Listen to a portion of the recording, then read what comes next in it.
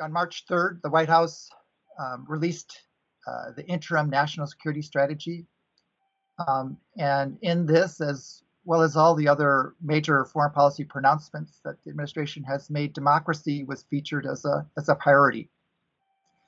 In the national security strategy, it noted that democratic nations are increasingly challenged from outside by antagonistic authoritarian powers. Reversing these trends is essential to our national security.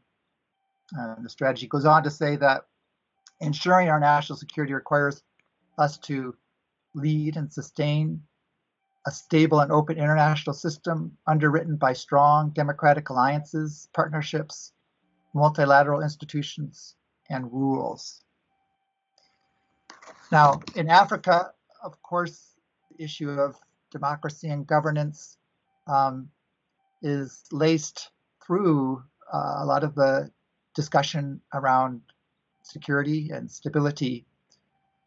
And so I thought to get us started, I would do a quick overview of some of the trends that we're seeing on the continent with regard to democracy and conflict.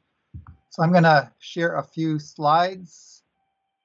There are really three main overarching points that I would want to throw out for our consideration. The first is that democracy is under duress on the continent.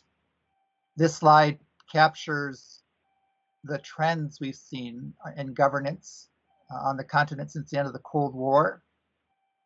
And what we can see is that in the years after the Cold War, there was a dramatic decline in the number of authoritarian leaning governments on the continent.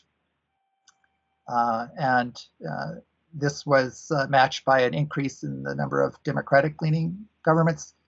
This plateaued in the mid-2000s for a number of years. And we saw another bump up around 2010.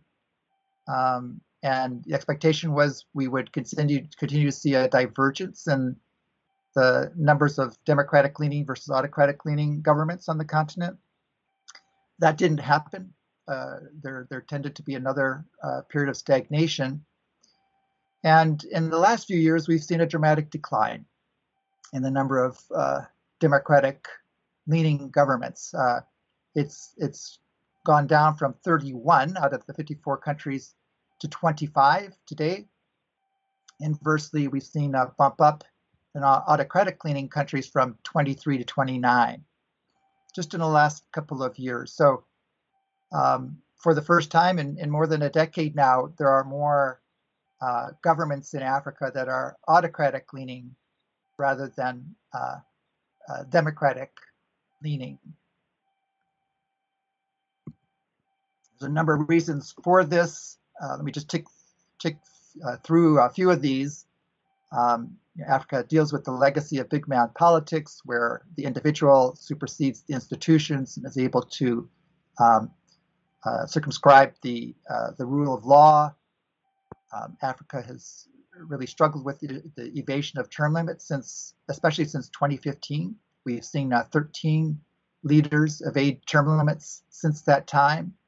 It's contributed to a situation today where we have 12 leaders who've been in power for more than 20 years. We've seen a resurgence of politicized security sectors. Some of this is in support of some of these autocratic leaders. In other instances, we've seen a more overt assertiveness on the part of militaries to govern. We're seeing this of course, in Mali with the coup there, but in Sudan, Burundi, Zimbabwe, and a host of other countries, the militaries are playing an active role in politics. We've also seen an increased role of external actors who are, for the most part, are authoritarian leaning and are trying to use their leverage to prop up allies and authoritarian models on the continent. We've seen an explosion of disinformation, which has undermined trust in democratic governance. And we've seen a decline in the political will at the regional and international level to support democratic norms and democratic processes on the continent, even though the goal of democracy is written into the charters of the AU and a number of the regional economic communities. All right, the second point, overarching point I would throw out is that there's a strong link between autocracy and instability on the continent. And this graphic shows us a couple of things. The first that I highlight is there are 16 African countries that are currently facing armed conflict. And 12 of the 16 are in autocratic leaning countries. In other words, 3/4 of the countries facing armed conflict have autocratic leaning government. This highlights the fact that most African conflict is domestic in origin, reflects a breakdown in the political in the political system's ability to reconcile competing interests, facilitate, participation, competition, and power sharing, and the ability to facilitate successions. Indeed, of the 9 autocratic countries that are in conflict today, 7 of them have leaders who have either come to power through a coup or by evading term limits. And so there's a perpetual crisis of legitimacy in these countries that creates grievances and then ultimately requires an elevation in levels of suppression for that regime to stay in power. The graphic also shows us here that there are 4 democratizing countries that are facing conflict today. Those are the light green striped countries. All of those, in contrast to the political conflicts that I was referring to, all of these are facing militant Islamist group insurgencies. So a different type of challenge that requires a different set of responses. Another way of capturing this is that we see a strong parallel in the pattern of numbers of autocratic leaning governments on the continent with countries in conflict. And I think what's noteworthy here, and often goes unnoticed, is that we've seen a dramatic increase in the numbers of countries in conflict in Africa since 2010. In 2010, there were just 7 African countries in conflict. Today, there are 16, as I said earlier. So we've seen more than a doubling of countries in conflict just in the last 10 years. And so reflects a increasingly unstable state of affairs. 16 out of 54 is 30% of Africa's countries are now facing armed conflict. When we look at this breakdown of armed conflict by governance type, we see the striking pattern that nearly 60% of all autocracies on the continent are facing armed conflict.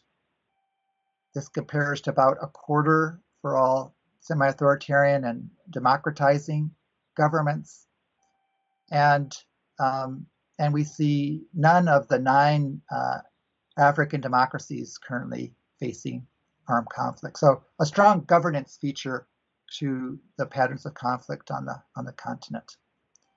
The third and final overarching point that I would kick us off with is to recognize that these patterns of governance and stability have more far-reaching stability implications on the continent. A few examples here are that 8 out of the top 10 countries of origin for Africa's record numbers of forcibly displaced persons have autocratic leaning governments. 9 of the 10 African countries facing the most acute food insecurity have autocratic leaning governments. And then inversely, when we look at the investment projects that the U.S. Development Finance Corporation has supported, these are private investments in Africa over the last 5 years, 85% of these have gone into countries that are democratizing or democracies. This isn't too surprising in that investors want to put their money where there's stability and there's a respect for rule of law. That's a pattern we've seen globally for many years, where investment will go to countries that typically have a stronger rule of law. So just to conclude, there's often a assumption that there's a trade-off between democracy and stability in Africa. But when we look at these patterns of governance and conflict, we find the opposite is actually true, that most of the instability we're seeing in Africa is emerging from autocratically led governments. And in fact, the more stabilizing option is through democracies. And so that's an important template for us to keep in mind here as we move forward and talk about U.S. security cooperation and its applications on the continent.